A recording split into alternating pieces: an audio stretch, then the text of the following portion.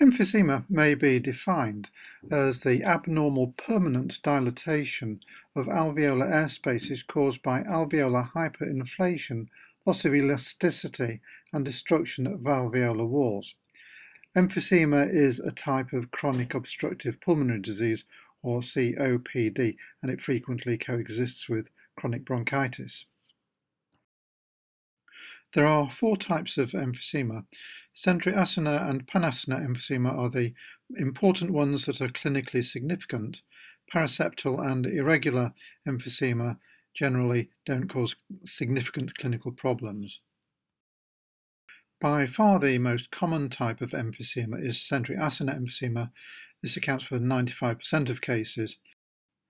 As you can tell from the name, the centre of the acinus is destroyed with sparing of the distal acinus.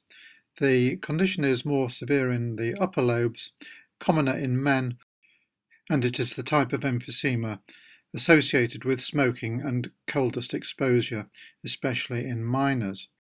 Centriacinar emphysema often coexists with chronic bronchitis.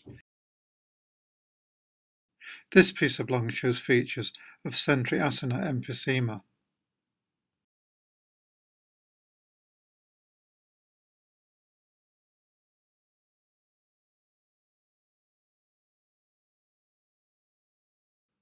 Panacinar emphysema is the type of emphysema associated with alpha-1 antitrypsin deficiency, where the entire acinus is uniformly enlarged and destroyed.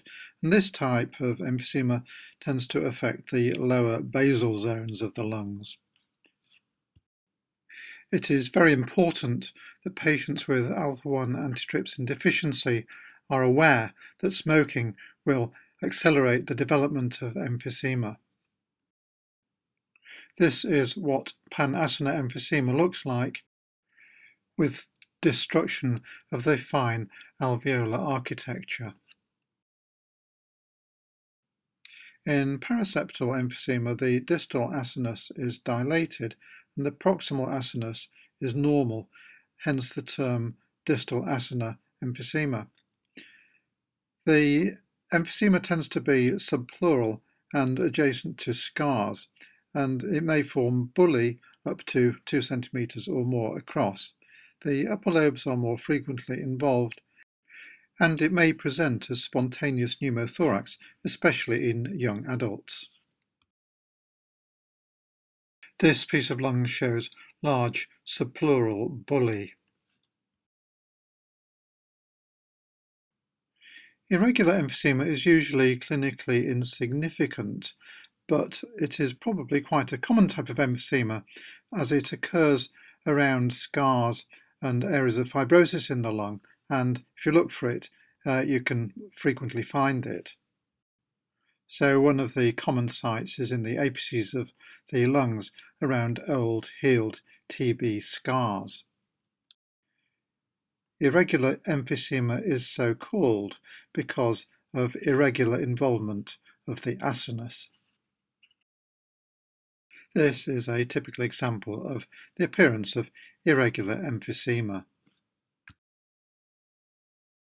So, what actually causes emphysema to develop? It is thought to be due to excess protease activity. Proteases include elastase, produced by neutrophil polymorphs and macrophages. These destroy the elasticity of the proximal acinus. Exposure to cigarette smoke and coal dust, for example, will result in excess numbers of neutrophil polymorphs and macrophages in and around the respiratory bronchioles. These cells will produce proteases, destroying the centre of the acinus. The protease activity is counterbalanced by the production of alpha-1 antitrypsin. Alpha-1 antitrypsin deficiency will therefore result in excess protease activity and Panacinar emphysema.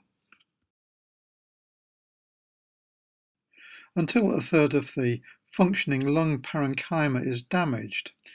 Emphysema is symptomless. When symptoms occur, they include breathlessness, but ventilation initially is good, hence the term pink puffers. Other symptoms include cough, wheeze, weight loss, and people with emphysema often have a barrel chest.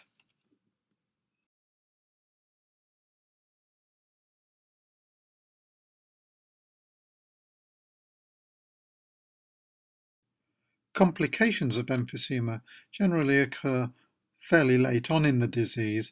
They include respiratory infections, right-sided heart failure, pneumothorax and lung collapse if one of the Bullae bursts, respiratory acidosis, coma and death in severe cases.